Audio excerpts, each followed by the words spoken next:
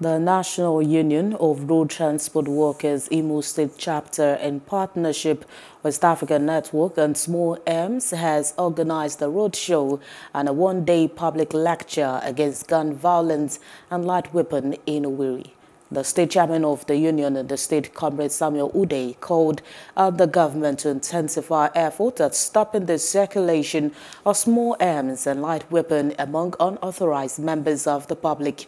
On his part, the representative said the team was in Owerri to preach against gun violence, which is as a result of the activities of unknown gunmen in the state.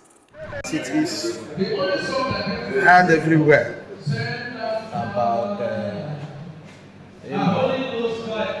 young people carrying arms, guns. Just barely a week ago, we saw in social media what happened in Owerri, where a group of men that were carrying guns entered into a church where people came to worship God and open fire.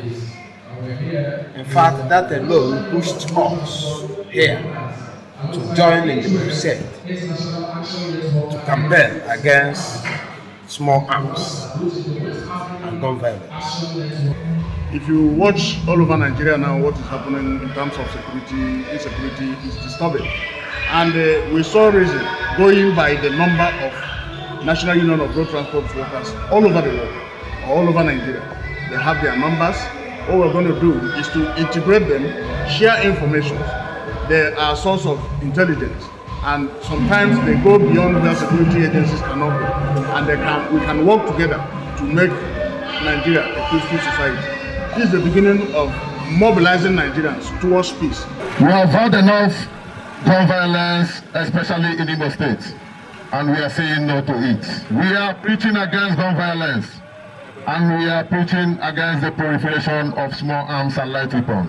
Gun violence is a menace to the society, and we are preaching to eradicate it. Hello, hope you enjoyed the news. Please do subscribe to our YouTube channel and don't forget to hit the notification button so you get notified about fresh news updates.